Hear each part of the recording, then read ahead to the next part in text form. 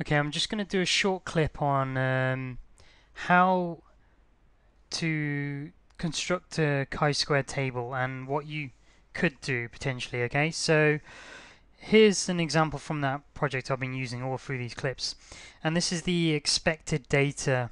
Sorry, the expected data. Let me find the. Here's the. Okay, sorry. Here's the observed data here, and you may be wondering have how has this student arrived at these numbers 17, 7, 9, and 17? Okay, so remember these four numbers in these boxes, and then the totals afterwards, are used to work out chi-squared. And so what the student's done is basically you've got the life expectancy here, and anything that is less than the median value less than or equal to goes on in the left hand side. Anything that's greater than the median life expectancy goes on the right hand side. And then he's used the median for the GDP to split it horizontally this way. So anything that is less than or equal to the median goes in the top half.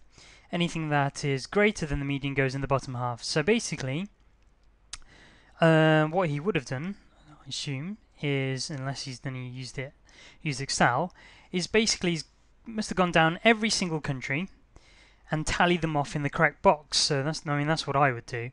So for example, Morocco is the first country. Life expectancy is 72. The GDP is 95. So let's go to the one here. So life expectancy is 72. Oh right, yeah. What's the median? Have they stated the median somewhere? I assume they would have done. Where's the median? Is it anywhere up here?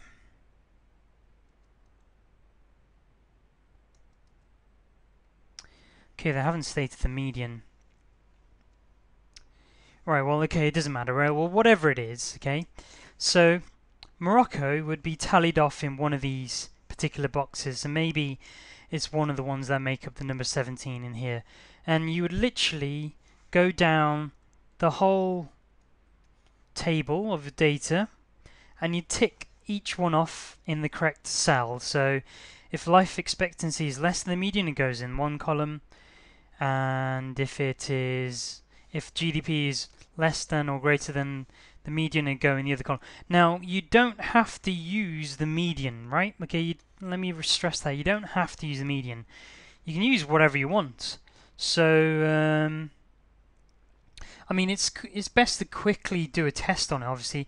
So basically, once you've done your chi-squared, so once you've got your table tallied up, obviously you want to double check it adds up to 50 in both directions and get someone else to tally it as well, because your teacher will, like me, double check that these numbers are right, okay? So you don't want to be making a mistake, so get someone else to check it as well. But run it through your calculator, see if you're happy with it. But you don't have to use the median. So for example, I mean most people do use the median. Let me find the one. This person's used the mean here to split it horizontally this way, and they've used 3 different year groups to split it vertically. So they've got a 3 by 2 table. They've got they've got a 2 by 3. They've got 2 rows and 3 columns. And I mean, it doesn't matter whether you use the median or use the mean. It doesn't make any difference. Okay. You can even try a mixture. Really, I mean, I don't think there's a hard and fast rule. I'm not a statistician, so I don't know what the best thing to do is.